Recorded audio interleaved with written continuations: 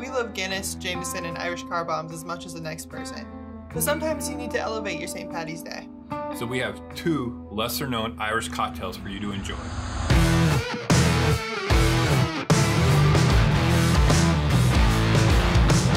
My name is Carl. And I'm Riley. And welcome to Alchemix, where we'll show you how to improve your home bartending skills.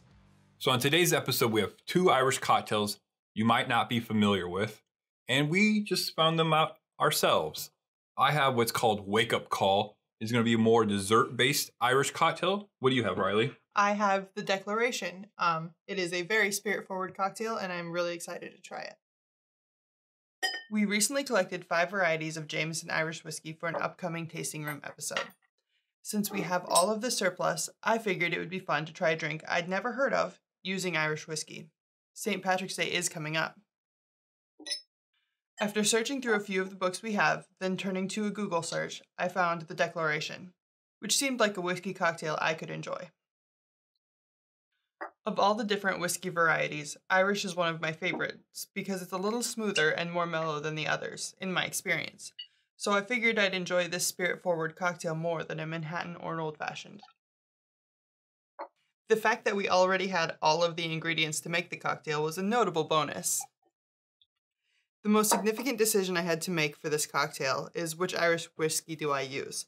I had 5 Jameson varieties, Powers, 3 Swallow, and Finnegrins as available options. So I had to figure out which one would be best with the other cocktail elements. The cocktail starts with lemon and honey, which are perfect for tea or whiskey. Then dry vermouth, Angostura bitters, and orange bitters are added to balance and lengthen the cocktail. So Carl and I chatted for a bit about the best spirit options of the ones that we had available.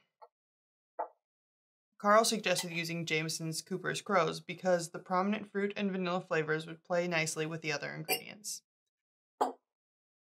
I don't usually like to admit when he's right, but he was this time. The cocktail was fresh and balanced, it wasn't overly boozy while still packing the punch I expected from a spirit-forward beverage. The Declaration is a deliciously simple cocktail to build using just a few ingredients. Since I work at a brewery, I've been itching to try some beer cocktail recipes. I've tried a few in the past and I do enjoy the well-made ones. So I figured St. Paddy's Day would be the perfect occasion to try one at home for the first time. I'm not sure if there's a holiday that celebrates beer and liquor as much as this one does, at least in the United States anyway. I knew Guinness Extra Stout would be my beer choice because, well, it's Guinness. Yes, there are some fantastic red ales, but a stout just sounded better this time of year. It's warmed up a little, but we're not quite into spring yet. After 10 minutes of Google searches, I decided to make a dessert-based cocktail. A stout is always a great alternative to food or a spirit after dinner. I stumbled upon the Kegworks website with 4 different Guinness recipes, where I found Wake Up Call. 2 things got me excited about this cocktail. 1, we had all the ingredients and I didn't have to run back out to the store. 2, adding a coffee liqueur with cream of cacao sounds incredible with a stout. So I followed the recipe as instructed and was a little nervous to shake the beer in the tin. I was sure it was going to explode all over the place and leave a big mess. Luckily it did not. My first reaction to taking a drink was almost as if it was a beer milkshake. It was rich and sweet, just like you would hope. After trying a few more sips though, I decided it needs a few tweaks to match my palate. I think adding an entire egg would really elevate this drink and give it a creamy, smooth finish. I'll let you know what I find out.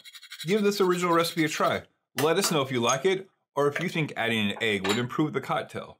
Thanks for joining us and watching our video for the Declaration and the Wake Up Call. We would appreciate a like and a subscribe to Alchemix. You can find more about each recipe on our website, alchemix.bar. Make sure you come back every Tuesday for a new recipe and every Friday for the tasting room. The world is your martini glass. Shake things up.